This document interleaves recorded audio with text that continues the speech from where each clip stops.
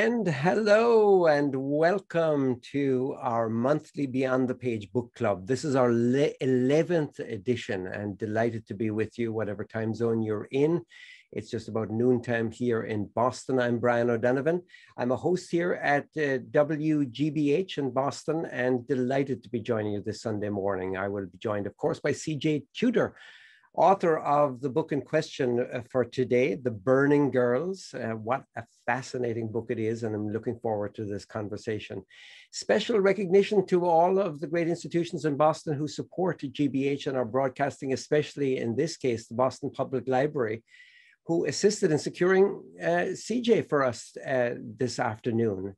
Also, a big thank you to Trident Booksellers and Cafe, who partnered with Beyond the Page Book Club on this event.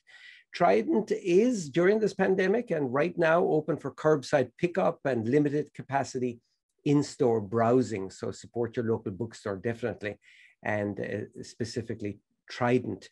Visit them in-store 8 a.m. to 9 p.m. 7 days a week, or on their website 24/7, of course. Now, before we get started, I wanted to explain how all of this will work. During the pandemic, we've been so lucky to have this technology that has allowed us to stay together even when we're physically required to distance. You won't see yourself on video. That's first of all important to recognize, and you will not be able to speak during the author interview, but we do want to hear from you. You can ask questions by opening the Q&A tab at the bottom of your screen and typing in your question. Now, you can put in your questions at any point in time, so don't worry about that during my interview with CJ. Something might pop into your mind and type it in immediately, spontaneously. I'll do my best to address all of the questions. I probably won't get to all of them, but you do not need to wait for the second half of the event to input your questions, even as I'm talking to CJ at the beginning of it. So feel free, in fact, if that burning, so to speak, question is in your mind, put it in right now. If you see a question that you want to hear the answer to, submitted by somebody else, you can vote for it by clicking the thumbs up button and move it to the top of the list, or help move it to the top of the list, depending on how many other viewers will vote for it as well. We will do our best to ask the most popular questions. Now, Zoom has recently rolled out in its never-ending improvement schedule. It has rolled out an automated captioning feature, which is wicked cool. We are excited now to be able to offer this feature so that everyone can enjoy our events. To turn on closed captioning, click the live transcript button at the bottom of your screen. 2 transcription display options will pop up. Now, we recommend that you select subtitle to enable captioning at the bottom of your screen. You can also select full transcript. A sidebar window will open and you can see what each speaker is saying. Please bear in mind, of course, that closed captioning might be slightly delayed as the system processes speech. And lastly, we will be asking a couple of poll questions tonight, starting right now. In fact, in the center of your screen, you should see, let me see, in the center of the screen, you should see, the question, is this your first Beyond the Page event? You can close this window by either answering the question or hitting the X at the top right-hand corner. So we will give you a couple of seconds to answer that before we get started. Again, it should be in the center of your page. You can click and tag the right answer or hit the X at the top of the page. And now, the moment we've been waiting for, and I've certainly been looking forward to introducing you to CJ Tudor.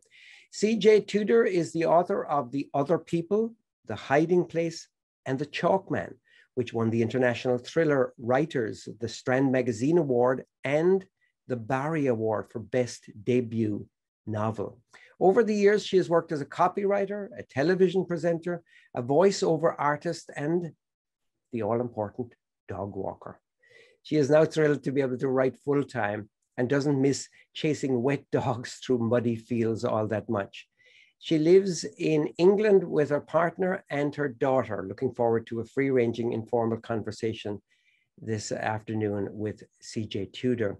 I understand, CJ, that you'd like to start by reading a passage, and I'm so excited to welcome you here to our GBH Book Club. Welcome.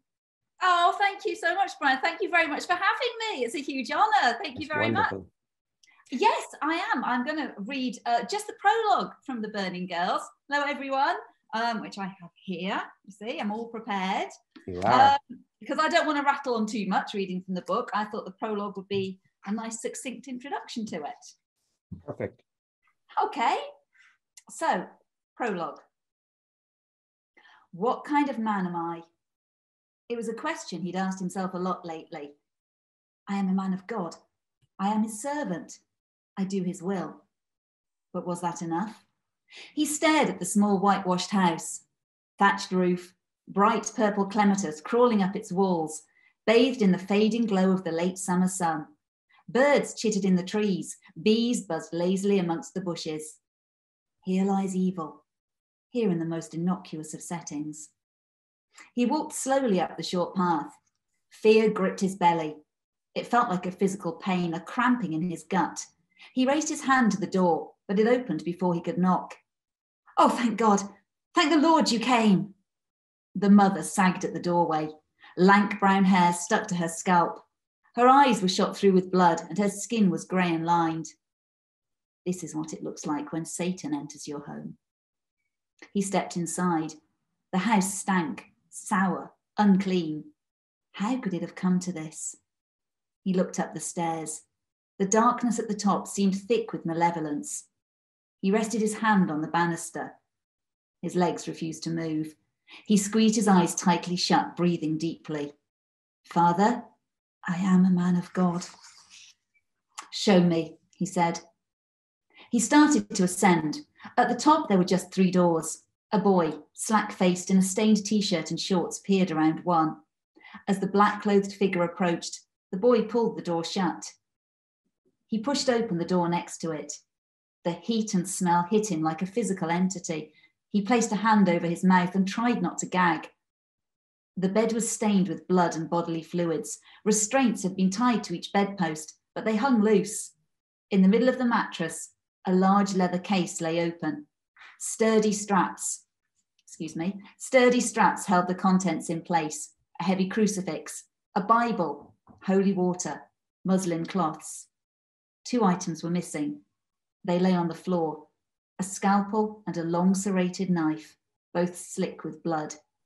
More blood pooled like a dark ruby cloak around the body. He swallowed, his mouth as dry as the summer fields. Dear Lord, what has taken place here? I told you that the devil, enough! He spotted something on the bedside table. He walked over to it, a small black box. He stared at it for a moment and then turned to the mother hovering in the doorway. She wrung her hands and stared at him pleadingly. What shall we do, Father? We, because this was upon him too. He looked back at the bloody, mutilated body on the floor. What kind of man am I? He turned to the mother. Get cloths and bleach, now. Whoa, CJ Tudor. It is chilling, and particularly that piece. You know, I'm so glad you read it, because I finished the book during the week, and I must admit, kind of almost forgotten about the prologue, of how much the prologue could be an epilogue almost. You know, you have to read it again to really realize so much. I'm so glad you read that, and it reminded me of it and its power and how it set the stage. Well, it's just really great to have you with us. I'm really looking forward to this conversation. Thank you. Where are we reaching you from? Where do you live?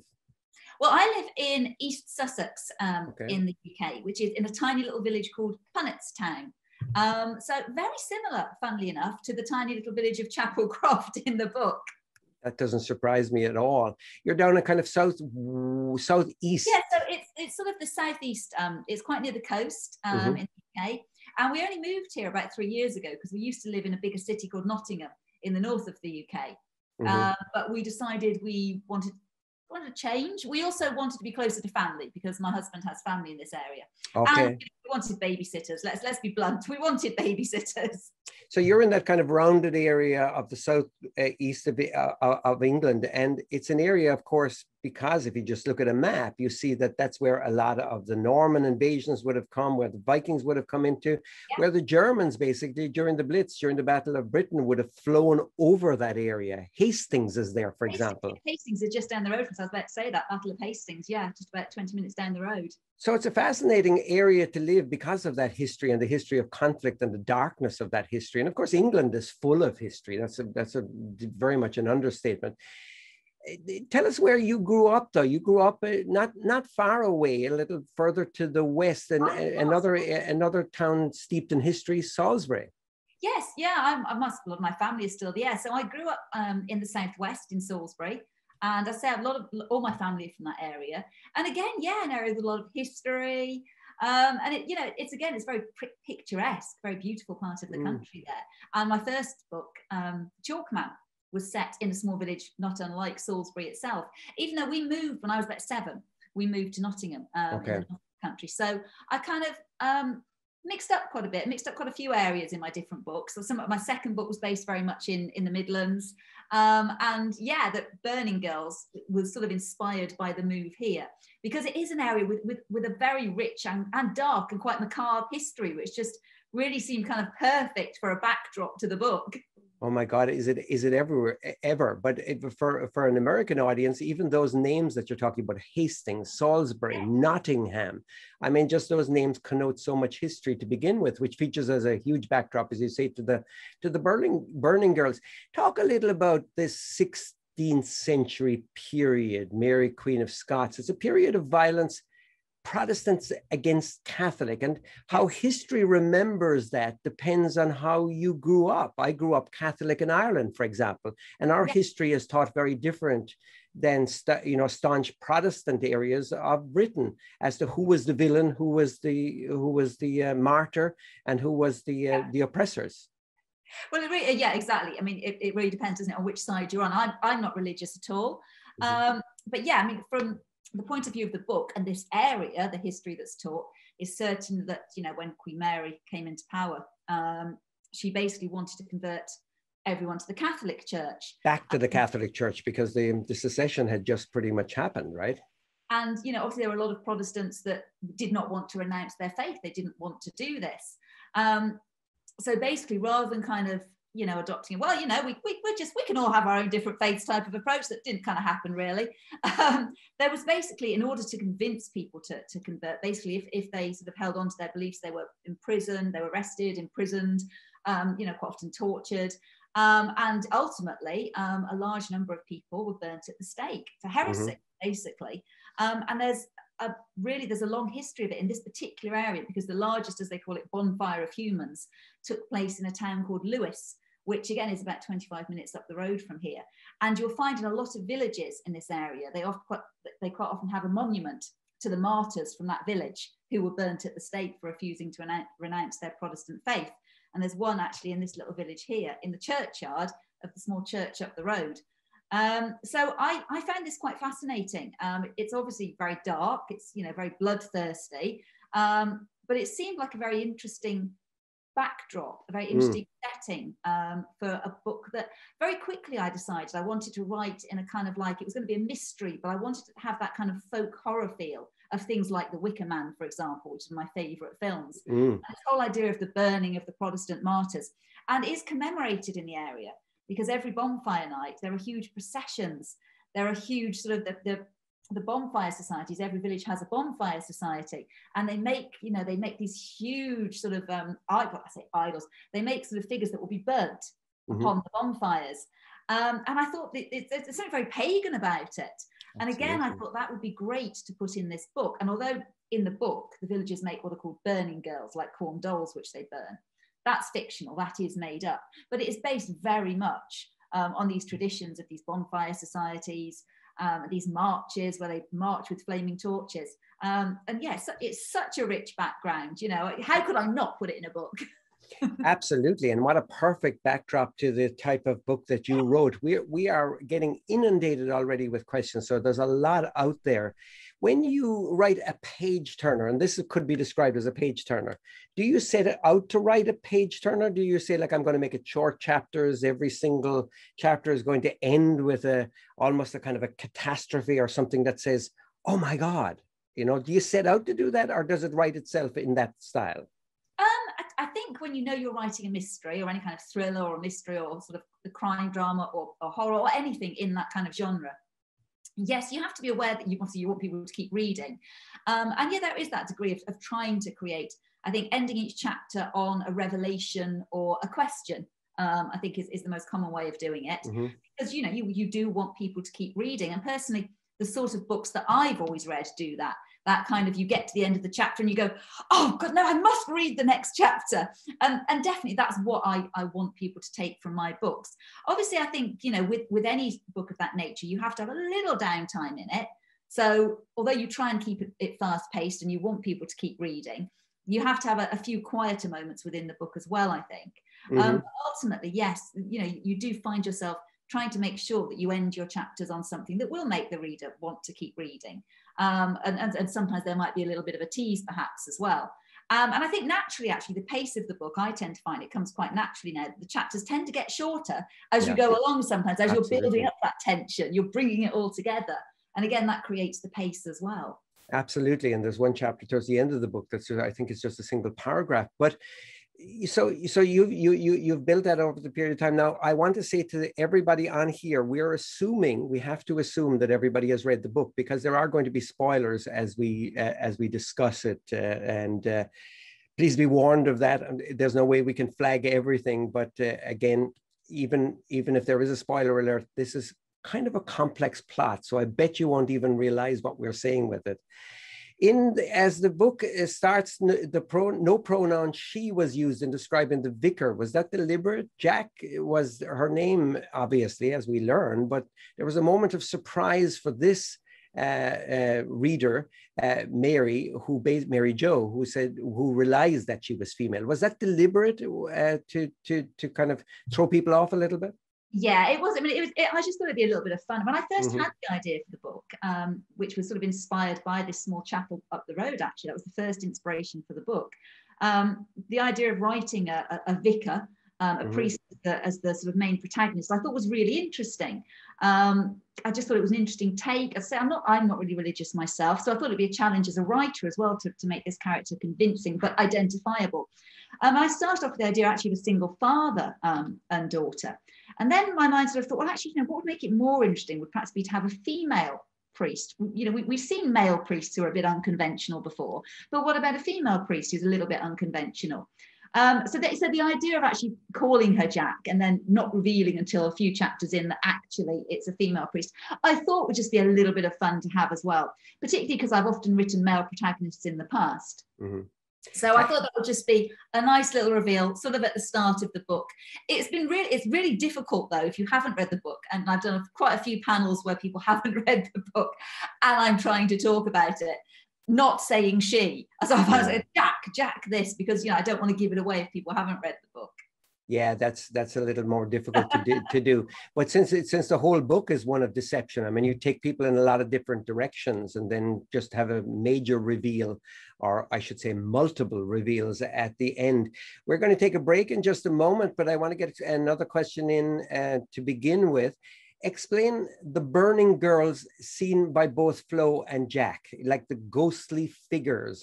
You deliberately avoid saying that they were, you know, ghostly figures? Are they in the imagination? Are they semblances of psychological distress? What do you think there are? Are they up to the reader to decide themselves, those burning girls?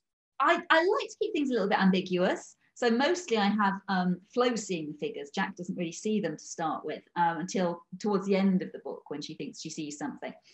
So I like to have the idea that perhaps they are ghosts, perhaps they do generally haunt the chapel. Mm-hmm. But I do like readers to kind of make their own mind up as well. I like to have that creepy supernatural thing in there, but not so much so that it actually kind of affects the book, affects the real life mysteries, if that makes sense as well. So it's a creepier side to the book, and I do like to keep it quite ambiguous. Is Flo really seeing them? Could it be something she's imagining? I think in my own head, yeah, they are real, But, you know, it's Real up to ghost. if they want to take that angle or not, I think. Well, again, in the deception of the book or taking it down different paths, I certainly had that as well. I was looking at them and saying, is this book moving in a totally supernatural direction, or is something else going to be revealed? So that was very clever and very, very effective. We are going to take a short break from the conversation. We'll be back with CJ Tudor in just a moment. If you're joining us, welcome, of course. We're continuing that conversation.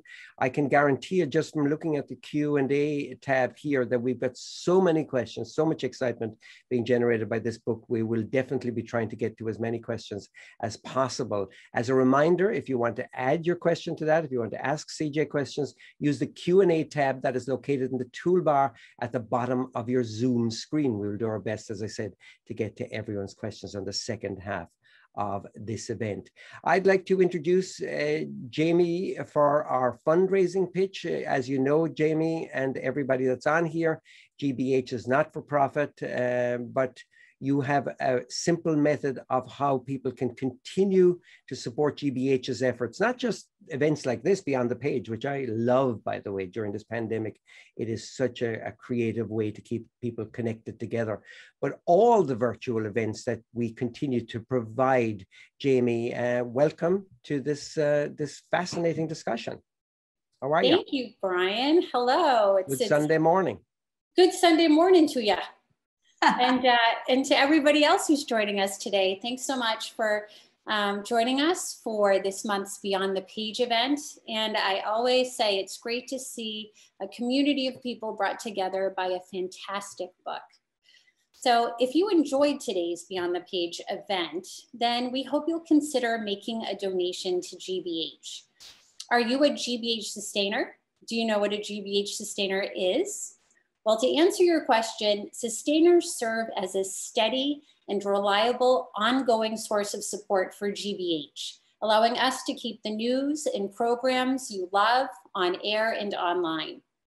You know, you watch and listen to GBH programs all year long, so why not spread out your support throughout the year as well as a GBH sustainer? Today, if you are able to give $5 a month as a GBH sustainer or $60 all at once, you will receive an autographed copy of Sadika Johnson's Yellow Wife in time for our next Beyond the Page event on May 24th. If you're in the mood for another great story by today's author, CJ Tudor, then we would also be happy to send you a copy of The Chalk Man, another one of her great stories, as a thank you gift instead. Really, the choice is up to you. The choice is all yours.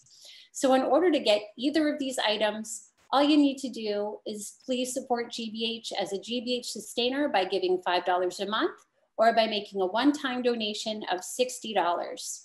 It's whatever works for you and your budget. And it's really, really easy to make a difference at GBH. All you need to do is click on that link you see in our Zoom chat now.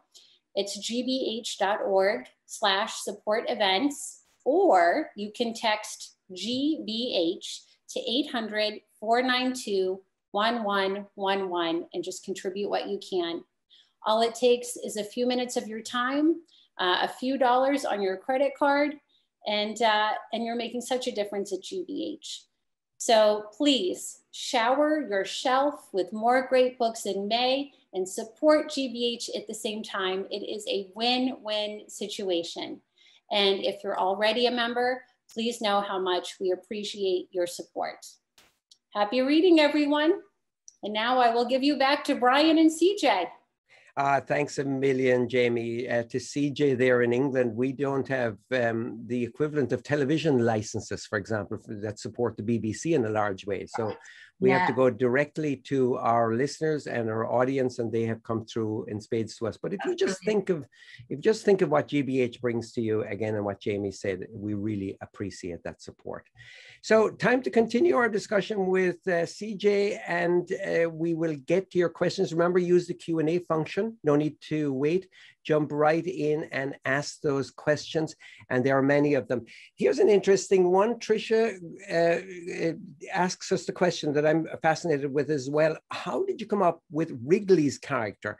He really won me over, Tricia says. And then, you know, Wrigley always reminds me of a cross between, you know, Edward Scissorhands and a member of The Cure or something, the way you describe him. That's probably a good description, actually. And funny enough, I am vaguely related to Robert Smith out of The Cure, but that's another story. Yeah, funny enough, the original idea for the character came because one of the mothers who is at the school was walking past our house with a friend of hers, and we said, hi, and she went, hi, this is my friend Wrigley. I said to her friend, who was a woman actually, that's a really interesting name. Got to put that in a book at some point. And actually I'd wanted just to use the name Wrigley in a book because I just thought it was a really good name. And then of course the double meaning of it sort of made me think of this character who might be called that as some kind of nickname as well. And from there on I sort of researched this condition, the condition that might cause these sort of twitches and things, which, you know, is a condition called dystonia. And it seemed this perfect fit with this very awkward character in the book. Sometimes things are as random as that, a name, and then you have a character you want to write, and the two sort of things come together as a perfect fit. And you know, and I wanted him to be very, very much this outsider character that people did root for. I think in a way, you feel kind of sorry for him, and obviously, you know, he befriends Flo, and it is kind of you feel like it's them against sort of the bullies, really. But obviously there's another dimension to his character. He doesn't turn out to be all that he seems. And I like sort of turning that around really as well. So you're never quite sure of him, I think. You know, absolutely, deliberately so. That's it. You think, is he all he seems? But oh, you know, maybe he's just, you know, he is just you know, this disturbed young boy who's unfortunate with this condition he has. But obviously he's quite a lot more than that. So yes, that was really where the character of Wrigley stemmed from. I think, you know, creating characters, well, creating books sometimes is like, you know, you pluck these random ideas, and it might be something you read or someone you meet or something you see or a name, and somehow it all feeds into a book. And when it comes together and it worked, in the case of the character of Wrigley, I was just really pleased. I was really pleased that, you know, he was a good character to write. I can only imagine he was a good character writing. And again, it's one of those many twists and turns it takes. That there's a sudden twist and you go, oh my God, Wrigley is not as we thought he was. American publications, an anonymous attendee asks us, an American publication changes things by definition at times. Were there language changes that are required in an American publication of your book, or does it come to us as is? Sometimes very minor things. I don't think very much was changed in this one at all, to be honest. It can be as minor as things like, you know, for example, we might say in the UK rucksack, but backpack perhaps is more commonly used in the US. But I think where we can understand, where we know what we're both talking about, I think generally you don't really need to change them. It's only perhaps, I think in one of my books that was set in the north of England, there's a particular thing that's sort of a northern thing where we talk about a chip cob, which is what? Sorry, chip cob? Chip cob, yeah, which is basically like English fish and chips, you know, but in a roll or a bap, a kind of sandwich. But it's called a chip cob. But as I said, this was you know, it's a very sort of parochial thing, very specific to that particular region. So that had to be changed to, I think, a bacon sandwich or something. But so if there's something that's very specific, obviously, you know, you have to make it more universal. But generally, I think we could, you know, if we use the odd different word, I think we still know what we're talking about. So not very much, I don't think, was changed in the Burning Girls at all. But it can just be occasionally those very specific things, very specific to location or one particular. Absolutely, just some adjustments, like truck for lorry, for example, is a common one. The central character here is Jack. For some reason, CJ, I imagine that Jack is an older version of you when I saw your picture in the book, and that's how I imagined it. You know, this thing. Now we had a chance to meet a few days ago, and you confirmed it. Other than the killer part of it, how much of yourself gets written into characters generally, and especially a central character like this? You've got a daughter. You're English. You live in a rural area. You know history. You're moved by history. How much of that gets written into the character?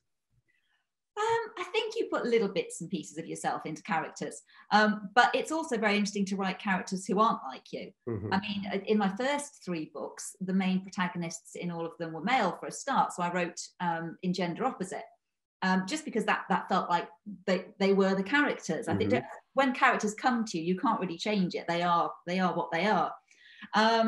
With Jack, there are bits and pieces of me, certainly the mother part. My little girl she's coming up to 8 in June, so she's not a teenager yet. I'm kind of envisaging her as a teenager, I think, in the book. And of course, Jack's a priest, but personally, I'm not religious, I'm agnostic. But I thought that would be something interesting to write. Firstly, in making sure that her belief and her faith is believable. We do believe that she has this religious belief, but also making her kind of identifiable and down to earth, and a little bit unconventional as well. So that other people who aren't religious can also identify with her. I didn't want to make her pious, so it was very interesting writing that character and trying to get that balance right as well. I did have a very kind gentleman who I know through social media, who is a vicar, who was able to offer me some advice on bits and pieces, and certainly the practical side of things to do with parishes and churches and so on. And so forth. How it works. Yes, I think it's sometimes just as interesting to write a character who actually isn't like you in many ways At all. Yes, stretches you sort of more as a writer, but inevitably you do put in little bits and pieces, I think. Joanne Murphy asks, how do you gather and what inspires you for ideas? Growing up, why did you choose mystery? There are 2 parts to that question. What inspires you and why did you choose mystery specifically? I think growing up, and I was an avid reader as a child, very, very avid reader. And I started off on things like Enid Blyton. And then because there wasn't really YA when I was a kid, because I'm quite old, so you kind of went from kids books straight to adult books. So I think I then started, my first sort of taste of adult books was probably Agatha Christie, and I think that inspired my love of mysteries. I loved mysteries, and then from Agatha Christie I think I pretty much went to Stephen King. So that inspired my love of horror and creepy, dark, supernatural stories. You even mentioned him a few times, actually, during Burning Girls. I do. I'm a constant reader. So I'm a huge Stephen King fan. My first book, The Chalkman, was very much a homage to Stephen King and all those sort of kind of books and movies I grew up reading and watching films like The Goonies and so on. It was a real sort of homage to all of that. So that's sort of where my love of mysteries and my love of sort of horror and creepy supernatural books comes from as well. As for ideas, like I said, they're quite random. The Chalkman came from a tub of coloured chalks that someone gave to my little girl for her 2nd birthday. We went and drew stick figures on the driveway, and that's sort of the idea for sort of this childhood game that becomes sinister came from that. The hiding place was inspired by the school where I went to. I went to school in a mining village, and when the mines closed, they left a lot of the tunnels and so on and so forth. They just basically sealed them off and left them underground. And I always used to think about these tunnels all under the ground where we lived. And I started thinking about what else could be in there. The other people was, again, it was something that happened following this strange car on a motorway. So I think you take these little random things and then your mind just goes, what if? Most things start with a what if. When we moved here, we passed this little chapel further up the road. And the first time we visited and I drove past it, I saw this little chapel perched up on a hill. And it looked very out of place because it didn't look like a typical English chapel. It was white and square with 4 windows. It looked like the sort of chapel you might see in something like American Gothic. It was that sort of chapel. New England, basically. New England, yeah, in this little English village. And I saw it and I thought, something about that was kind of weird and creepy. I think I need to put that in a book. And that was really the starting point for the Burning Girls. Oh, so yeah, it's amazing because I was thinking of more of the typical English chapel in that situation, as you would the stone chapel. Marilyn writes that she loved the book, definitely did not see the end coming, but was wondering about your last name. That's an interesting one because I hadn't even thought about that. But of course, the Tudors, very popular here. There is a wonderful kind of love affair between England and the royal family in England, of course, in every single way, including the Tudors. Any relationship whatsoever between that name? Have you researched it yourself? Yeah, sadly, no. No royal connections at all. We are commoners. No, and proud of it. I'm proud of it, absolutely. I think actually it's of Welsh origin from some of our research, but definitely there are no sort of hidden royalty in our background, unfortunately. That you know of. The prologue, it says here, Margot is writing. Now, it's a complex ending, CJ, I will admit, and we're getting some questions on this. I actually reread the last 5 chapters twice. And really, again, to folks joining us who didn't hear CJ initially reading the prologue, that actually is a terrific thing to do. You almost should say, if you have any difficulty, read the last chapters again, put the pieces together, and then read the prologue. It really sorts things out. They asked whose mutilated body was on the floor, and I think I know the answer, but they asked, was the priest Fletcher? No, it wasn't. It was Grady, right? Yes, it was. Yeah. It is very much, it's a little bit like putting the ending at the beginning in a way, because when you get to the ending, if you go and read the prologue, it pretty much tells you the ending. Yes. So you think, I mean, obviously, again, it's a little bit of misdirection to the reader to make it think that it could be, the body of the girl there. But of course it isn't. It's the priest Grady. Absolutely, but only at the end does that come together. Now, as a mechanical thing, how do you do that? Do you write from the beginning? Do you write the prologue first? Do you write the first chapter first, or do you look at the ending first? How do you do it mechanically? I'm what they call, I think, we quite often say as an author, you're either a planner or you're a pantster. So either you plan it all out in great detail, or you fly by the seat of your pants. You start running. Pantster.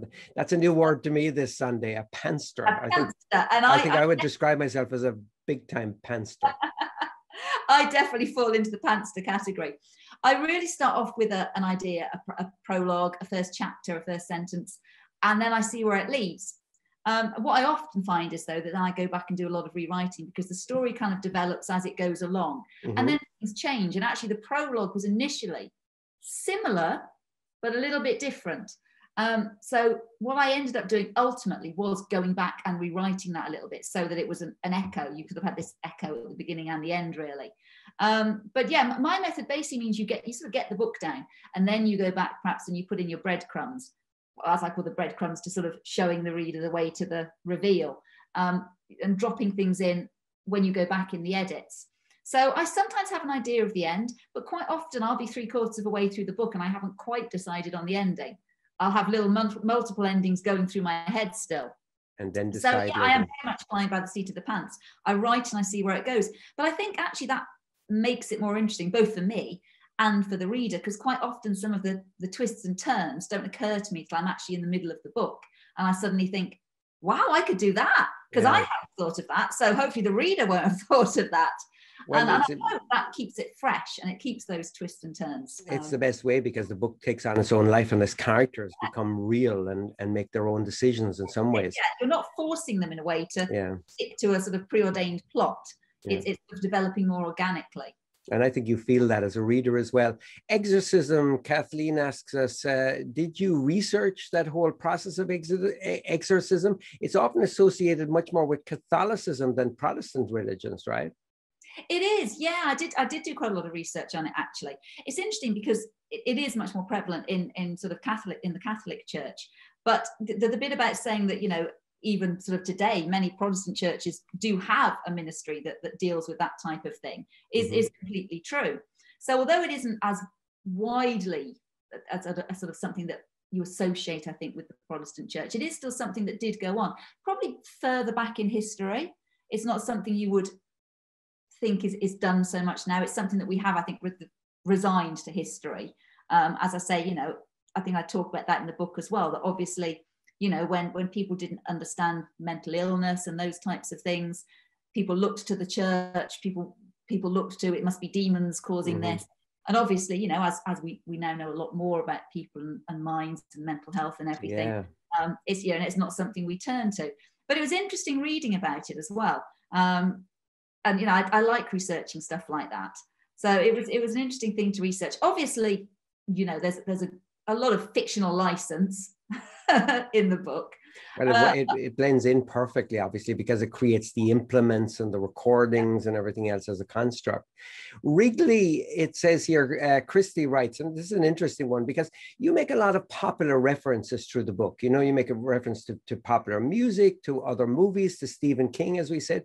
And Christy writes that Wrigley is nearly an exact analog of Kaiser Soze, I think. Isn't that what the name of the character in the movie The Usual Suspect was? Yes.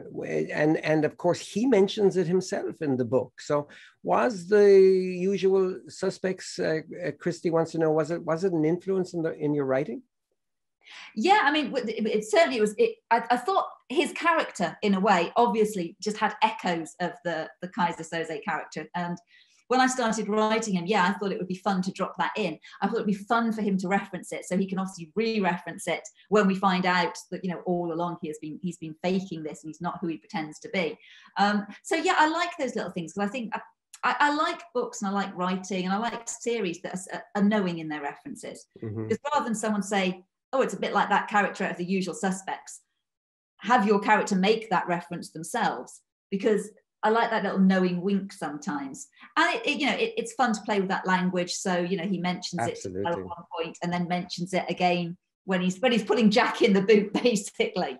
The greatest trick of the devil, he says, the greatest trick of the devil is pretending it doesn't exist. And plus it's a great line because I always felt that line tied up really well with the whole themes of the book as well. Yeah.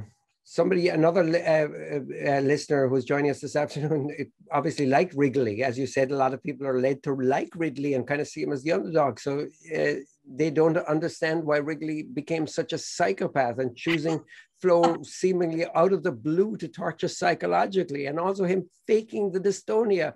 What are you thinking? He was my favorite character. That I'm adding that last comment, but they were obviously annoyed a little bit that Wrigley didn't turn out to be what he was. And was that a deliberate one again? You knew that Wrigley, when you envisioned Wrigley, that he was going to turn out to be a MacGuffin in the whole thing, right? I did. It's one of the few things that I kind of knew was going to happen. I say I don't plan that far ahead, but I always knew that Wrigley was going to turn out to be a wrong 'un, unfortunately. Okay. And it was sort of, you know, faking this whole thing all along. And I think, you know, I sometimes think, although it's obviously it's good to have reasons for why characters do bad things as well, I think sometimes, as we say in the book, you know, with the Wrigley character, I quite like the idea of saying, you know, sometimes, you know, there is no real explanation. You know, because it does obviously look into that. The reason I like looking at the reasons why people, you know, commit crimes, why people do awful things. I think that's one of the interesting things that you can sort of look into when you're writing crime novels. But sometimes I think it's also interesting to have a character who you can't quantify why they do these things. Even he himself is, you know, mocking when he's sort of giving the explanations to Jack about why he's doing it, you know. Yeah. So that's why I think makes him a very interesting character. Some of those sort of characters that I'd almost like to write again, if that makes sense, you know, to sort of rejoin him if I could, but I can't, obviously. Absolutely. Maybe so you get the ongoing adventures of Wrigley. That could happen as a sequel, but he's gone, isn't he? I mean, it might be a prequel. One of the things I love about your writing, CJ, and I'm always looking at writing like this, is that apart from the plot and the overall story, I love the detail of paragraphs, the way you describe just ordinary life, opening a door, the quality or the actual specifics of a sandwich, the type of coffee, you know, the smells of a room, for example, even the undramatic smells of a room, animals, etc. in it. I remember like commenting on this to myself once when I was reading that passage where a tense passage where the cleaner comes to the door of those old age couple who have been unceremoniously sliced by Jacob. And she's basically dealing with the dog. And she says at the end of it, before she closes the door, she says, "Nose in," she says to the dog. And I said, this is detail that I love because it immediately transports you to a place and a situation. Is that a deliberate way of writing to get people to buy into the overall atmospheric of a scene or a novel overall? It's funny, isn't it? Because I don't know if you think of it when you're writing it. I think you're sort of in that scene and you're trying to make it sound, you're writing it as I suppose you imagine people would speak. So your dialogue's very important to me. So things like that is what what I would say perhaps before the dog, you know, when we shut the door and the dog go, nose in, or when you're shutting the boot. Yes, absolutely. And I suppose you're just writing those people as they would speak. So dialogue, I think, is very important. You know, I used to work in radio, so I used to work a lot with dialogue. And it's one of the things, one of my biggest bugbears, if a book gets dialogue wrong, if it feels contrived. I hate that so much. Throws it off, yeah. So certainly getting dialogue right is very important. But I think within books, even though you might not be aware you're consciously doing it, yes, getting those little details, the minutiae, the everyday, ordinary stuff right and real. It makes everything believable.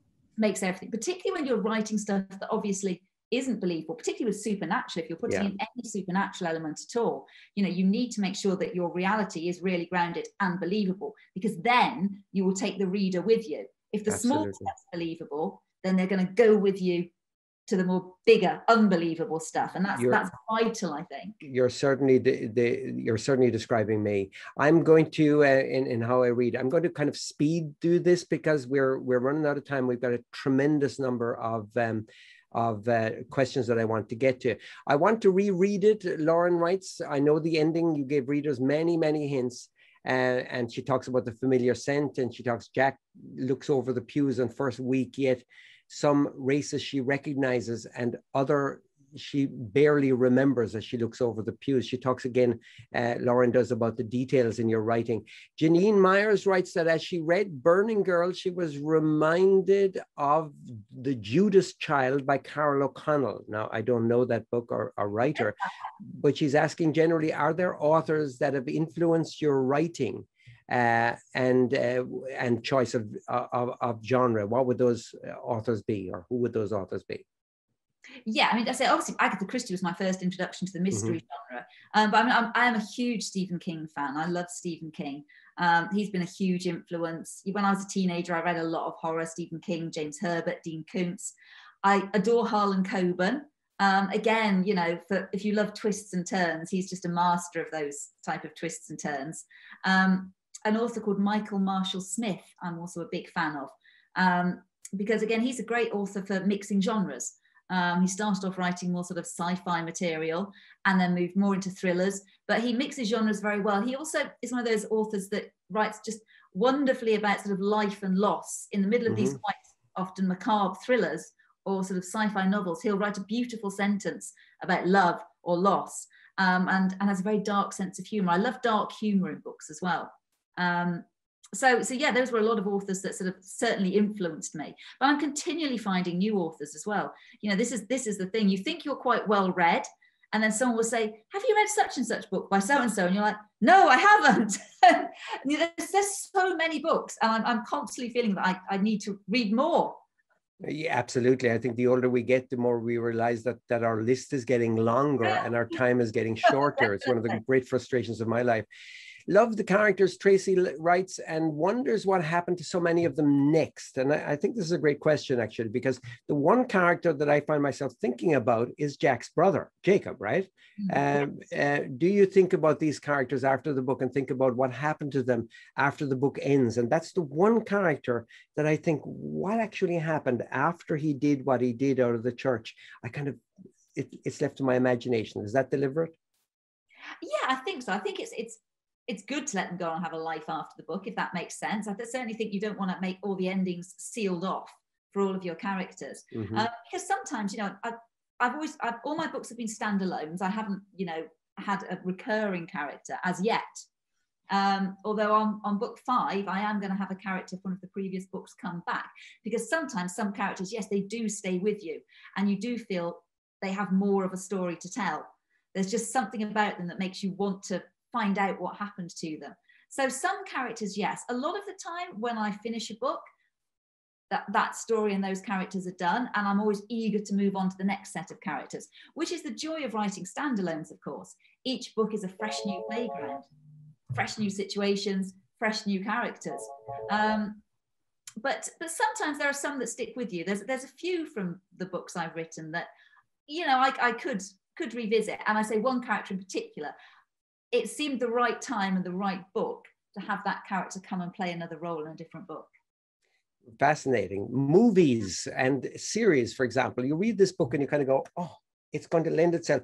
More of us during the pandemic, of course, CJ, have been watching far more television than we ever would have at any other time in our lives. So we kind of think in terms of movies and series. And this one, I think it's hard to read it if you haven't been binge watching stuff. It's hard to read this book and some of your other books as well without thinking of them on the screen. So give us kind of an overview of that. Is that something a writer thinks about? What are the specifics about the books you've written, and particularly about the Burning Girls? Is there a movie, a series on tap for them? Well, I mean, obviously, you write books because you want to write books rather than sort of scripts. But all 4 of my books have been optioned for screen. That doesn't necessarily mean they will make it to screen, or it may be several years because it's quite a slow process. Both The Chalkman and The Burning Girls are at script stage. Hans Rosenfeld, who wrote the bridge, Marcella, is actually going to be doing the script writing on The Burning Girls. That's a big deal, isn't it? Hugely exciting. Yeah, I'm a massive fan. It's a huge honor. So I'm thrilled by that because I just imagining what he could do with it is brilliant. So it's exciting, and of course it's it's a thrilling thing to think that perhaps something you've written might be on screen. I'm quite a visual writer, but these things take time, and it's certainly not when I started writing, I just wanted to be able to write books, and it took me a long time to get published, well over 10 years to get published. So the thrill for me is in seeing my book there on a bookshelf. And anything else would just be, wonderful icing on the cake. It's not something I sort of think about when I'm writing. Obviously so many books are now adapted for limited series for television. So it would be amazing. It would be amazing to see something like that happen. But I'm, thrilled to get the chance to write books because that was always the dream. Absolutely. And I'm sure it can be a distraction as well if you allow yourself to move too much in that direction. As you said, you're writing more of a script than a book, which is a danger in itself. Mary asks, definitely need to reread the book. And I think this is an interesting question because she says, thank you for explaining your methodology and the seat of the pantsing. Is that the term you use? Because I'm going to use it again myself. Yeah. Pantsing. Explaining the twists and turns. Do your readers often say that they need to reread it or reread your books? And is that a compliment or a criticism? I take it as a huge compliment, whatever the reason, whether it's to sort of spot the clues this time around or just because they enjoyed the writing. It's one of the compliments I think you can give to a writer is that, they want to reread a book. And some books do deserve rereading for that very reason. What I always say is that if you're writing a really good mystery or thriller, the reader should feasibly be able to guess the ending, to guess some of the twists and turns, because that's part of the fun of reading, is guessing some of the twists and turns. It shouldn't be something that comes completely out of the blue. If it's a surprise, that's great, but the reader should be able to go back and find those clues planted in the book, find those breadcrumbs that you've dropped along the way, because otherwise you're cheating the reader. If it's just such an ending that you couldn't possibly have guessed it at all from anything that's gone on in the book, that's not fair. As a reader, you should be able to kind of play detective to guess it as you go along and see whether you're wrong or right. And I think it's fine to guess some of the twists and turns and hopefully perhaps not guess others. Absolutely. So that's, rereading it. Hopefully if you reread it, you'll go, I see what she did there then. That's what I did multiple times. I said the last few chapters, I wondered if I dozed off and missed the connection.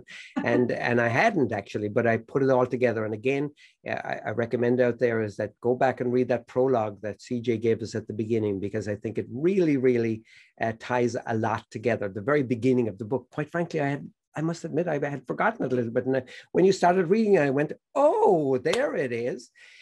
CJ, in terms of your own reading, what are you reading currently? What do you like to read? Do you like to read fiction, nonfiction, both at the same time? And what are you reading currently, for example? Sometimes I try and read out of genre when I'm writing. I read a lot of books that are very Sorry, you said it again. You like to read what? Out of genre? Out of genre, yes. Okay. Sometimes when I'm writing, because I think it's very easy otherwise to sort of almost absorb another writer's voice if it's a similar genre to yours sometimes. I think it's good sometimes to read something different. At the moment, I am reading, I started reading a book called Circus of Wonders by Elizabeth McNeil, who wrote a book called The Doll Factory. Oh yeah, I remember that. That was a well-known book, a bestseller. Yeah. historical fiction, which I never used to read actually, but particularly the premise of this one about it's set in the I think it's the 1865, I think it's 1866, in a small coastal village about this girl who has these birthmarks that sort of dot her skin, and she ends up being kidnapped by a circus and is christened the Leopard Girl, and it's sort of all about sort of, you know, sort of her life story really, but it seemed quite an interesting premise. I started reading that. And then I kind of put that aside because it's quite an involved book and I'm trying to concentrate on edits at the moment. So I picked up Stephen King, actually, short stories, Bazaar of Bad Dreams, which I realised had been sat on my shelf and I hadn't read. And actually short stories are perfect to read when you're writing and editing because you only have to give them a small amount of attention span. Mm-hmm. You don't have to sort of involve yourself with a big sort of book. So I'm reading that at the moment as well. But I love, you know, I'm a huge fan of sort of thrillers and sort of horror and all those sort of dark novels. So, you know, there's a lot of writers there's a lot of great books I've read recently. I love an author called Samantha Downing, who wrote a book called My Lovely Wife. It's a very dark thriller about a husband and wife pair of serial killers, which is brilliant. Wow. And the second book, He Started It, is also great, about this group of basically psychotic siblings who have to go on this road trip in order to get an inheritance, and all sort of fallings out and mysteries along the way. Well, certainly there's a lot out there. And actually we have, in fact, assembled, Jen Gilchrist, who helps us organize these, reminds me that we have assembled your recommended reading list from Sheila. Yeah, so all you have to do is go to wgbh.org/events and look at this Beyond the Page reading selections, and you will find it there. wgbh.org/events, by the way, has all of the events that we have listed, and there are some amazing ones, CJ, that our team has put together here. It's really wonderful. Brilliant. But it's absolutely terrific to be talking with you. What's your encouragement to young writers out there? What should they do? You know, you talked about it took you 10 years to get your first publication. That talks about tenacity and a lot of an ability to absorb disappointment, basically, right? Yeah, a bit of a masochist, really. I think you do. I think you have to love writing. I mean, that's almost a given, but you have to love it to the extent that, you know, you plow on in the face of that rejection. You write for the sake of it. In a way, you have to write almost without a goal of publication. You have to just do it because you enjoy it, and you can't not do it, really. I always say, even if I'd never been published, I wouldn't have stopped writing, because I couldn't have. You know, it's a compulsion more than anything. But I think, yeah, you do have to stick at it. If you want to see, you know, your book published, you have to accept that, you know, you may get rejected. You may spend a long time writing one book. It may get rejected hundreds of times. And sometimes the hardest thing, I think, to accept is, as well as being tenacious about it, is knowing when to actually put that book aside. Not saying I'm not a good writer, I have to give up, but saying this is not the one to write something else, because that may be the one. This is not the time for that book. Maybe it will be, you know, maybe I'll come back to it. But sometimes knowing when to leave that book and start something afresh is also something I think you have to know. You have to know when to give it up and write something else. But yeah, you do have to stick at it, and you do have to just keep plowing on, because everybody gets rejections. There are very few people who write one book, it immediately gets published and is hugely successful. So, you know, most debut writers have a back catalogue of failed projects. So if you get rejections, just go, you know, it's happened to all of us. Do it again. Come back and fail better, as they say, and get the rejection, but get a more encouraging letter. And you've got the... it's those little things that encourage you, I think, as well. You know, absolutely. And it encourages you to be better. Absolutely. And then you'll be like CJ Tudor with the Chalkman, her book, award-winning book, on the wall behind her there. I can see it hanging on the wall. There it is. And the Burning Girls, I'm sure, somewhere as well, or will be sometime soon. We've really, really enjoyed this being part of our Beyond the Page book group, CJ. Thank you. It's really wonderful. I do tend to ramble, so you know, I hope somewhere in my ramblings. Hey, from a fellow pantser, it's great to be chatting about that and knowing that there are other folks like us out there. It really is great to talk with you. Our next book is Yellow Wife by Sadiqa Johnson, which I haven't read. It's added to the list, which is now about the length of the catalogue for the library at Alexandria. at this stage, but it's really a terrific event that these folks have put together. And that virtual conversation will take place on Monday, May 24th at 7 p.m. I encourage you again to support GBH wherever you find the opportunity to do so, and to go to wgbh.org/events for the full list of everything, including Beyond the Page, but many other opportunities to join some interesting conversations. Again, CJ, thank you very much for joining us. Appreciate it. Enjoy the rest of your Sunday, and look forward to reading your next book, by the way, is coming up. What is it? What is it going to be? Give us a little bit. It's called at the moment The Sixth, and it's coming out around sort of early next year. So yeah, please do grab a copy, folks. And thank you for having me and everyone for coming along. Thank you. Absolutely, CJ. The Sixth. To look up CJ Tudor. She's got a lot of information as well on her website. Talk to you soon. Bye.